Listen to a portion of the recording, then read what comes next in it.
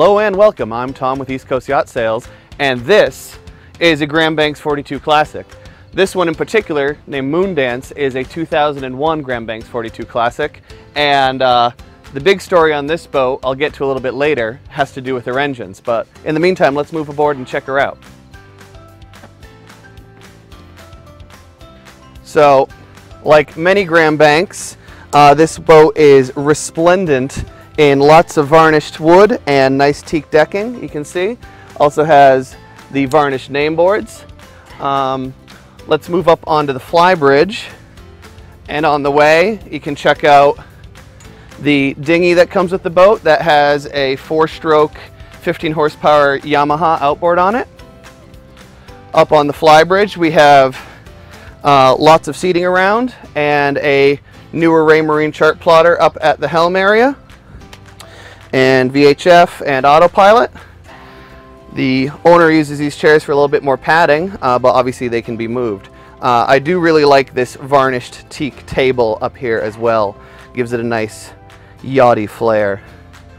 Up on the mast, which is obviously also the dinghy davit, you have radar and satellite TV as well as wind instrumentation. So you get a full situational awareness.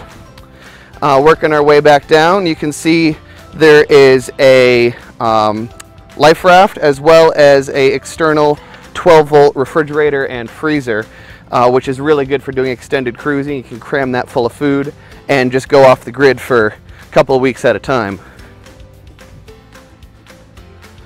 Out back here, you have the aft companionway that goes down into the aft full width master stateroom.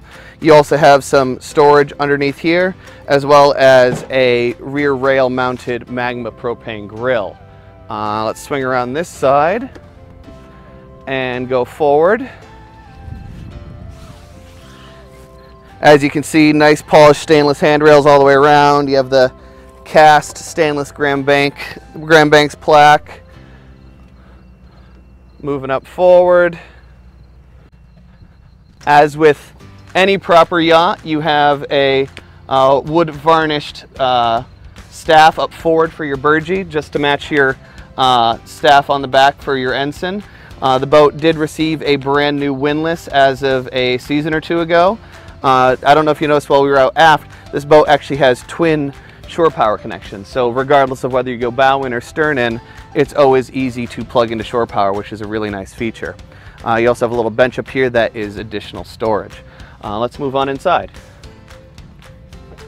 All right, up at the helm, much like upstairs at the flybridge, you have all your controls, matching newer 12-inch Raymarine chart plotter, autopilot. You have all your instrumentation up here for your wind instrumentation and breakers. You have a tilting middle forward windshield so you can get some fresh air in here if you're driving from down below, though I suspect most of the time you'll be driving from the flybridge just because it's a really nice place to be. Cool thing with the layout of this boat is it's a galley up, which I'm a huge fan of. It makes the boat a lot more social as opposed to sticking whoever's cooking down in a hole down below. You have the galley up here so you can socialize, and more importantly for the cook, you can rope the crew into helping you do some cooking. You have your cooktop here, which is a 3-burner gas, and then you have the oven down below. You have a microwave, and then you have a big fridge here, and you have an additional one on the other side that you have access from the side as well as from above. Let's go forward real quick. Up forward here is the guest cabin. So you have a V-berth arrangement with a ensuite head and a shower. It's a wet bathroom, so it's not split, but still gives you plenty of room, and it's a really good guest quarters. And you have a sliding companionway here and door to make it nice and private. All right, moving aft from the forward stateroom, you come through the galley / helm area to the main salon. You have a nice big cushy L-shaped settee on one side and a smaller settee on this side. I have a nice big dining table with flip-up leaves on both sides. which is variable height.